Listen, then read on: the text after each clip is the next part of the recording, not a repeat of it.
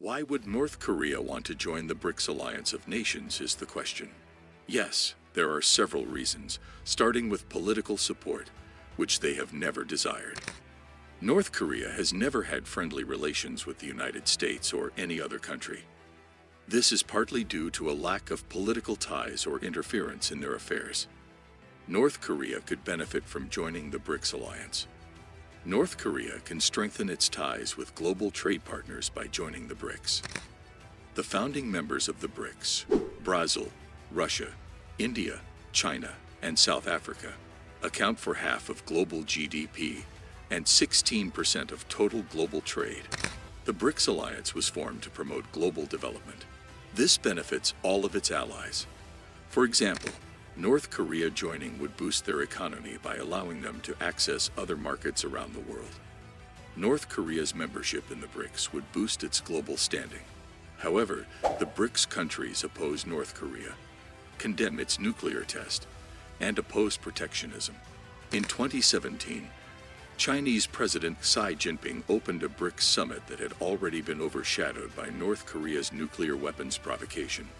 The BRICS, Brazil, Russia, India, China, and South Africa, had gathered in the southeastern Chinese city of Xiamen, hoping to debunk claims that the group of major emerging economies was fragmenting and becoming irrelevant. North Korea, however, stole the spotlight on Sunday by announcing it had detonated a powerful hydrogen bomb and claiming it could fit the device on a long-range missile, dramatically raising the stakes in its standoff with the rest of the world. The nuclear test occurred just before Xi took the stage in Xiamen for a pre-BRICS address, a deliberate timing that no doubt enraged Beijing, which swiftly condemned the explosion. The summit was attended by Indian Prime Minister Narendra Modi, Russian President Vladimir Putin, Brazilian President Michel Temer, and South African President Jacob Zuma. BRICS was already struggling to overcome doubts about its own cohesion that had arisen following a protracted standoff between nuclear-armed China and India over a disputed Himalayan region. They backed down, perhaps to avoid destabilizing the summit, but the issue remained tense, and all eyes were on Modi and Xi's interaction. In his speech, Xi emphasized the importance of BRICS members showing mutual respect and avoiding conflicts, but he made no mention of the border dispute. The BRICS nations, which account for roughly half of humanity, came together a decade ago to advocate for the interests of the developing world. However, policy analysts have begun to question the group's relevance, pointing out that its members have little in common and face a variety of economic challenges.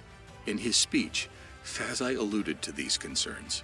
Some people argue that BRICS countries are losing their luster because emerging markets and developing countries have experienced growth setbacks, he said, admitting the group's members faced a variety of headwinds.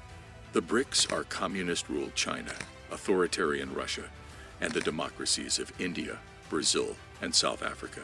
China remains an economic powerhouse, albeit one that is slowing, while India is rising.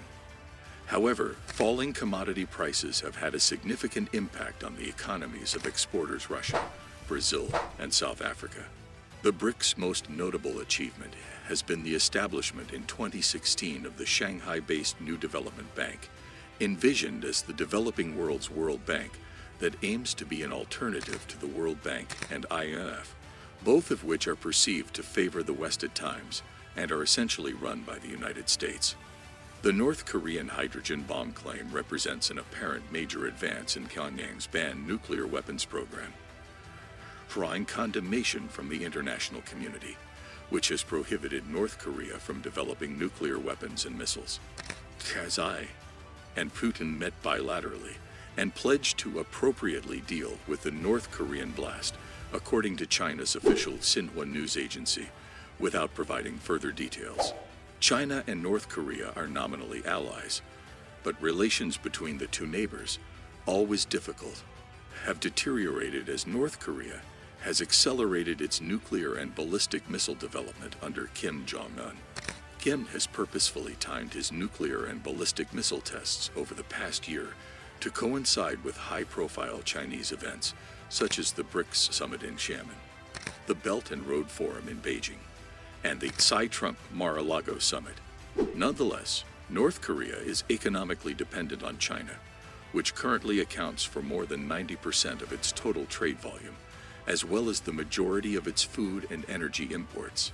Despite tightening sanctions on North Korea, China remains an economic lifeline and has refrained from putting regime-threatening pressure on Pyongyang.